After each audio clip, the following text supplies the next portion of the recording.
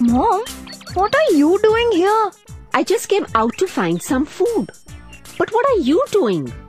Shouldn't you be home by now? Mom, I'm practicing. There's a 50 meters race competition next month and I really want to do well. I see. Mom, I think I need to practice running faster. Yes, Amber. Running will help you stay fit and healthy too.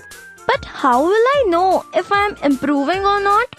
My time for running 50 meters is different every day. Oh, so do you record your time at the end of each run? Yes, I do. Okay, then you can show me your running times after a week and I will tell you how you can track your progress. All right, Mom.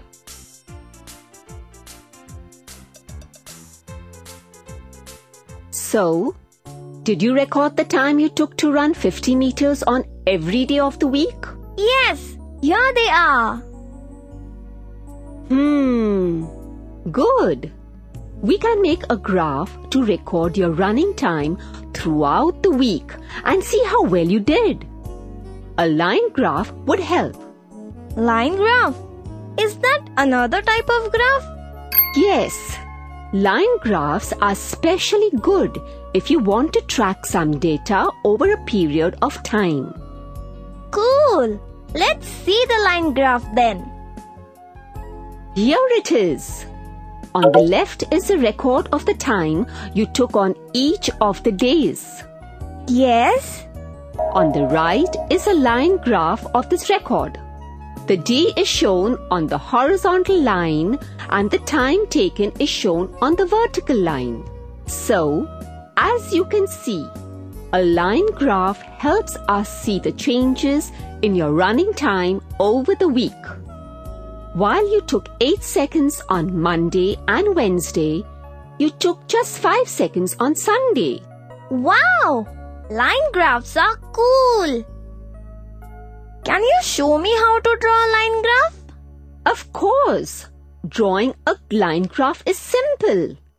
You just have to show the times you take as points on graph and then join these points together.